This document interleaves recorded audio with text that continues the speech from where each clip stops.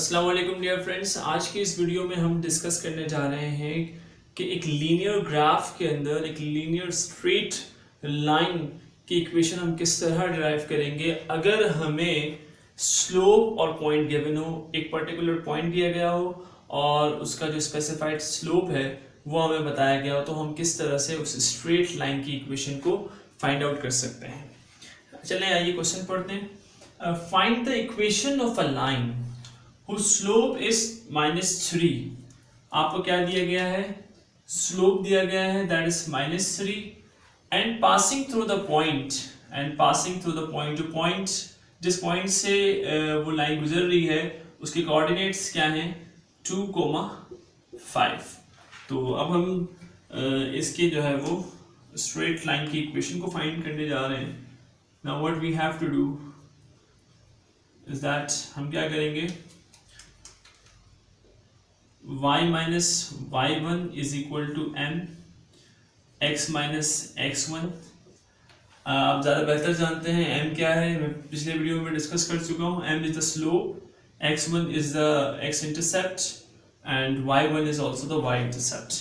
Now what we are going to do, जहाँ पर x1 है वहाँ हम क्या पुट करने जा रहे हैं? 2 को, और जहाँ y2 है वहाँ हम क्या पुट करने जा रहे हैं? y1 है वहाँ हम क्या पुट करने जा रहे हैं? We are going to put 5. So here we have x1 is equal to 2 and y1 is equal to 5। ठीक है, y minus y1 is equal to 5। Slope हमें गिवन है, स्लोप हमें क्या दिया गया है? -3। x minus x1 हमारे पास क्या गिवन है?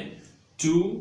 So y minus 5 is equals to -3x minus plus 6।